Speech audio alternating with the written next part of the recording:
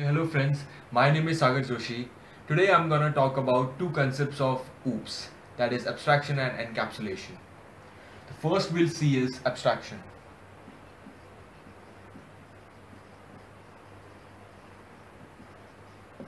Abstraction means hiding the unimportant data.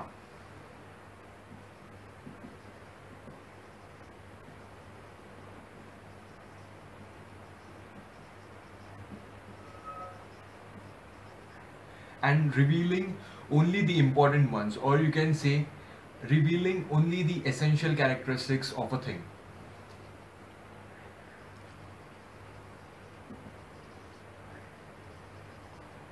Revealing only the important ones.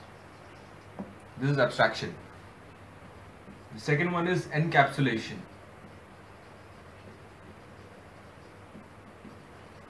Encapsulation means hiding the data. It is same as abstraction, but the difference between them is encapsulation means hiding the data for the purpose of protection.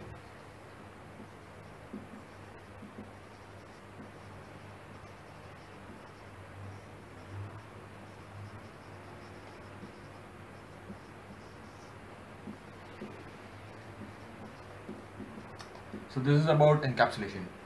Let's have a look at the real life examples of abstraction and encapsulation.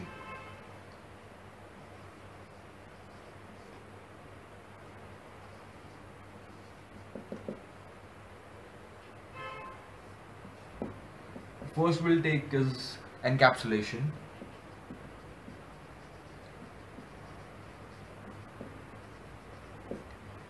For encapsulation we can have an example of encryption.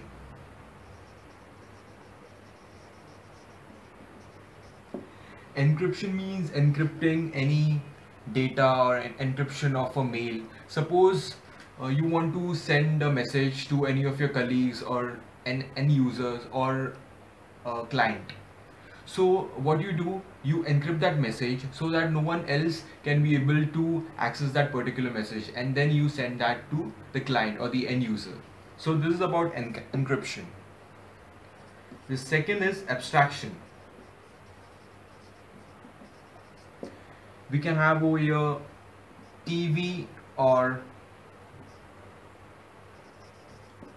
laptop as an example. For TV, while watching TV, we only need to know few things about it, like the buttons, switching off and on, changing the channels, or to increase or decrease the volume. We don't need to know the internal parts of TV, that is video detector or the cathode ray tube and so on.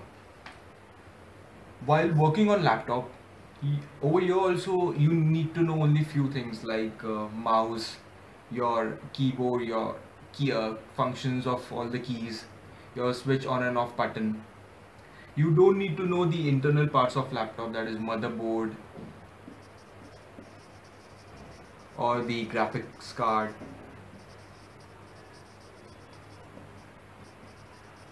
and so on. This is about abstractions. This is all about two concepts of OOPS, that is abstraction and encapsulation. Thanks for watching this video.